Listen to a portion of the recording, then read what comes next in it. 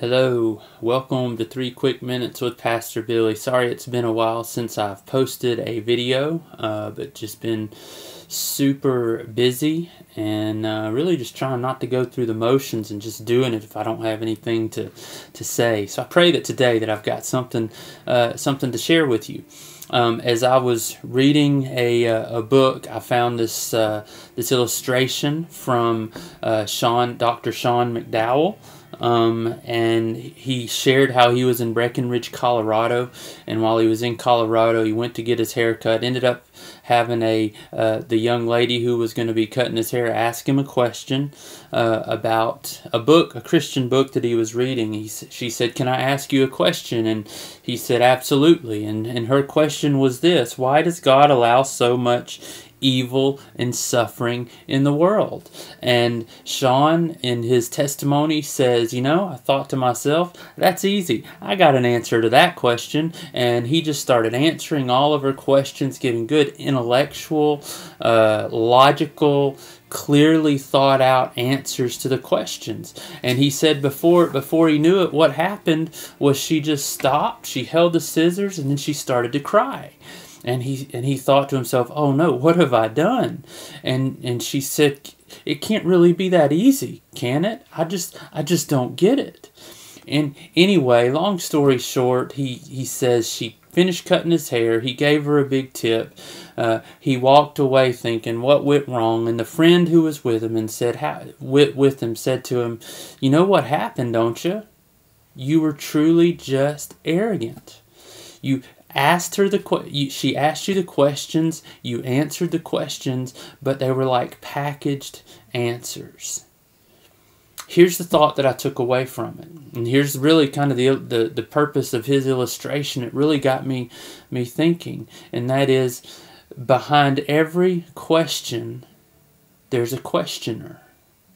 Behind every question there's a questioner. I think about this woman who was caught in adultery in John chapter 8, who they wanted, the religious leaders wanted to find her guilty, and Jesus simply said, "Go and sin no more." He said, "Go and sin no more." He knew that there were deep and desperate needs that she had, but he just showed some deep love and compassion. And another thought that came to my mind was reminding me of Jesus himself, when John chapter 1 verse 14 telling us that Jesus was filled with grace and with truth.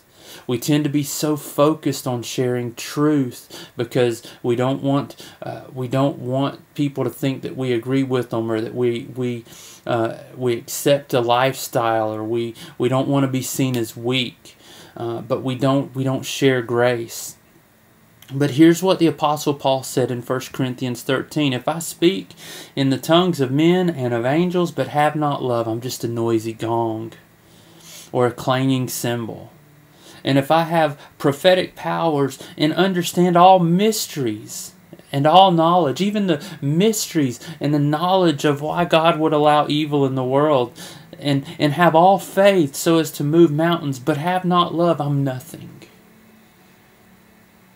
You see, what Jesus calls us to do is he calls us in Romans 12:15 to weep with those who weep, to rejoice with those who rejoice.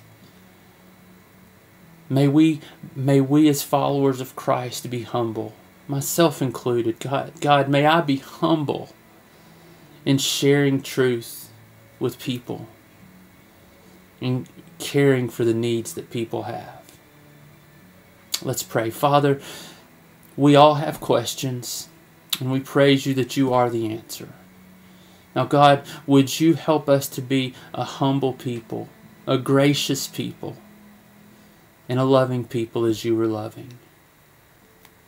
Thank you for Jesus, for his death and his resurrection from the dead. It's in his name we pray.